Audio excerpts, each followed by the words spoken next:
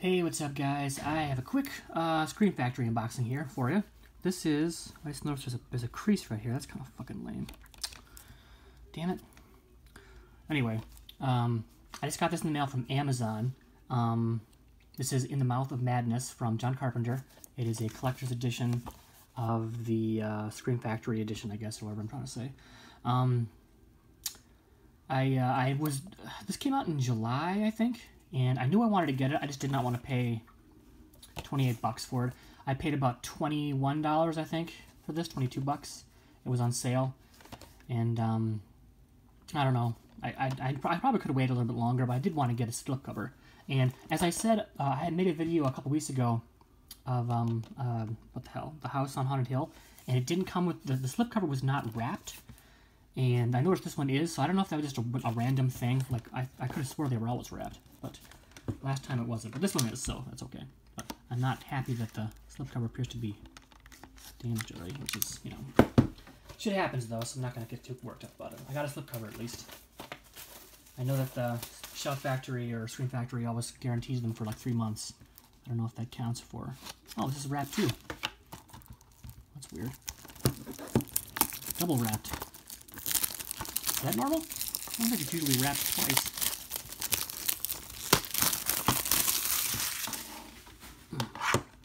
It's a different kind of case too. This is one of those thicker.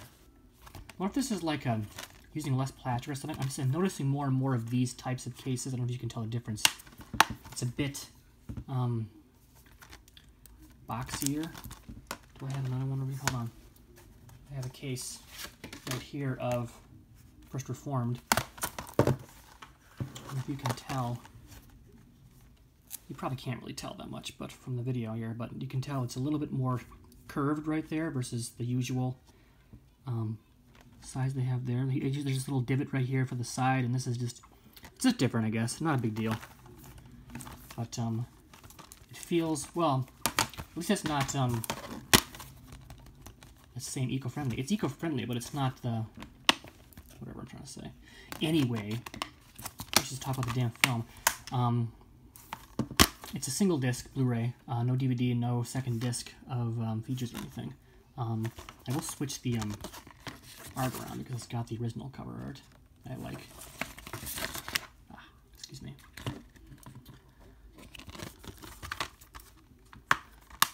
Sam Neill and John Carpenter's In the Mouth of Madness, collector's edition.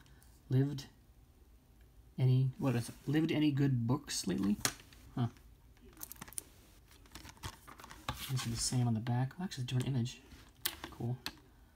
But how about we take a look at this? Well, I'll look at this. This is a little easy to read. There's a description. It is inspired by the tales of H.P. Lovecraft. A shocking story is, in the words of its acclaimed director, horror beyond description. Here are all the features. There's a new 4K scan. New audio commentary with director John Carpenter. Ooh, really? Cool. And producer Sandy King Carpenter. New Horrors Hallowed Grounds, that's typical though. New interviews with actress Julie Carmen and special makeup effects artist Greg Nicotero. Audio commentary. So an old audio commentary. And then trailer and TV spots and stuff. So that's cool. I want to check this. I haven't watched this since last year, I think. I watched this for the first time last year. And I really did enjoy it. It was very, I guess the word here, yeah, visceral. It's very visceral. Huh, thinking person's horror picture. I guess, yeah. So it's a very cool film. How it kind of takes place sort of like in the book world or whatever. What's the name of the character? What's his name? Sutter Kane? Is that it? Right? Yeah, Sutter Kane. I remember that. The best-selling author whose newest novel is literally driven readers insane. Very cool. Yeah, very cool. Movie, very good performance from Sam Neill. This is from 1995. Yep. Yeah. Yeah, it's very cool. Very eerie type of a film. It's not. Is it gory? Really? I don't think it's that gory. It's just a really cool idea for film. And I remember when I first watched it, I didn't, or I guess I shouldn't say that. I didn't realize this was one of John Carpenter's films that I associated with him anyway. So I'm glad to get it. I'm really just buying all the John Carpenter films that I can get my hands on. I just love him as a director, so. Yeah, this is... Sorry, I'm also looking at this fucking case again, too. It's a little... It's not exactly flimsy. I don't know what it is. It does feel lighter. I don't buy regular Blu-rays as often anymore, so when I buy things like Scream Factory and Shout Factory, that's when I actually get a chance to see them. I guess I bought this recently.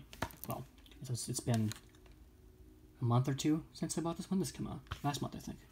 September, I think. I don't know.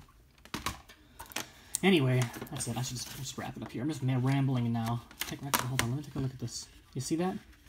I don't like that at all. I don't like that. Like I said, I shouldn't complain because at least I got a slipcover, but I don't like that crease there. Oh well, as they say. Anyway, that's it, guys. Thanks for watching. I've got more stuff to show you in a little bit here. We're in the thick of it right now of steelbooks and Halloween stuff. I'm trying to watch as many films as I can. I'm gonna watch this at some point here, hopefully. Maybe I'll squeeze it in. So, thanks for watching, guys, and I'll see you again later. Thanks for watching.